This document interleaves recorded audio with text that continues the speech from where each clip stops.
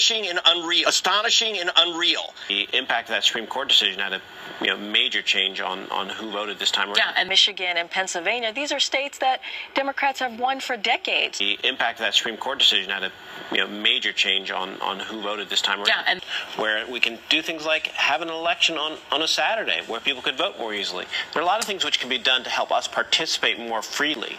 And so if we talk about a conspiracy theory, that can be very entertaining, but does it get to the real root of the issue where we want to have maximum participation by people all across the country? Yeah, and that brings me to you, Greg Palast, because we had you on a couple of months ago to talk about your Rolling Stone article that was dated back in August 24th, and it says that it was titled "The GOP's Stealth War Against Voters. Will an anti-voter fraud program designed by one of Trump's advisors deny tens of thousands their right to vote?" It was about a program called Crosscheck that was created by Chris Kobach, who is now potentially up for a job in the Trump administration. And I want to read a little bit from your article. It says election officials in more than 24 states have compiled lists of citizens whom they allege could be registered in more than one state and eligible to be purged from the voting rolls. Rolling Stone obtained a portion of the list in the names of 1 million targeted voters. According to our analysis, the cross-check list disproportionately threatens solid Democratic constituencies, young, Black, Hispanic, and Asian American voters, with some of the biggest possible purges underway in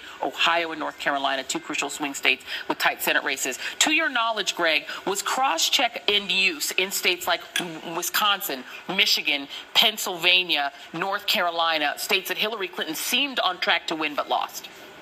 In Michigan and North Carolina, the wipeout of Black and Hispanic and young voters was massive, especially under cross-check. About 50,000 people lost their votes in Michigan because they were accused of voting twice or potentially of voting twice or registering twice. Nonsense, mostly minorities. That's 10 times Trump's plurality. North Carolina, it was huge. Maybe 100,000 voters, at least 35,000 voters lost their vote there. Here's the thing. Let's get away from this hacking stuff. I just got off the phone with the chief attorney, one of the top voting process attorneys that works with Stein. Bob Fitrakis, he's probably the top expert in the country on the legal process of voting. It's not about Russians hacking. It's not about playing games with the software. It's about machines that were miscalibrated. It's about the fact that we have about 500,000 absentee ballots in America, which are just thrown out for highly technical and questionable reasons. It's 2.7 million so-called provisional ballots when especially African Americans go in and their name is missing from the voter rolls and they're given a provisional ballot, which is then thrown in the dumpster. It's about ballots that are supposedly blank, but in fact have a mark on them and need to be reviewed. It's about machines that are off by 1/100th of an inch and don't read a mark on a ballot.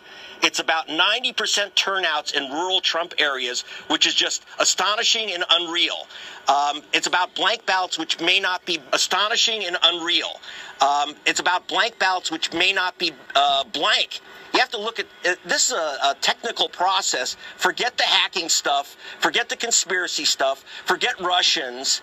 This is this recount, this review of the ballots and decisions about which ballots are being thrown out and disqualified by the tens of thousands swamps Trump's plurality in several states.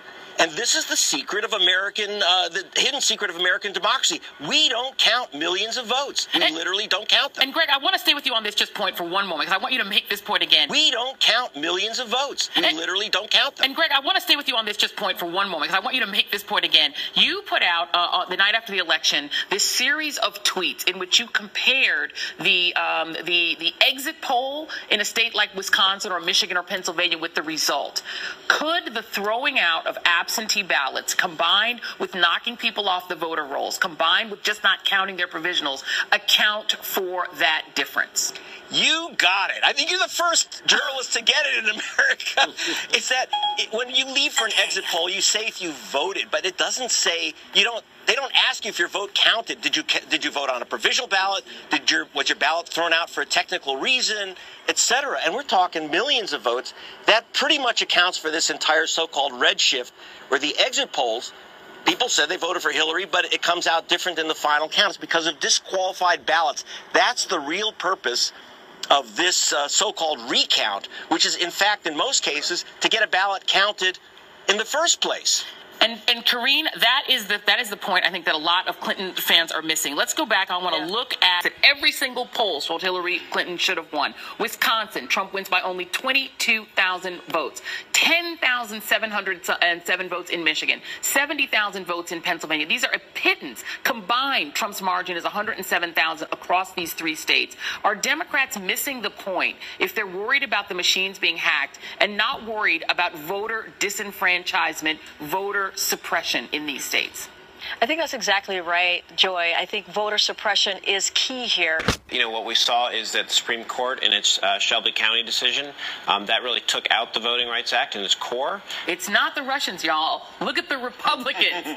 Focus. Thank you to Yashar Ali, Mark Alexander, Greg Palast. Great journalism there on your behalf. I wish more people would listen to you. And Karine Jean-Pierre. Thank you, guys.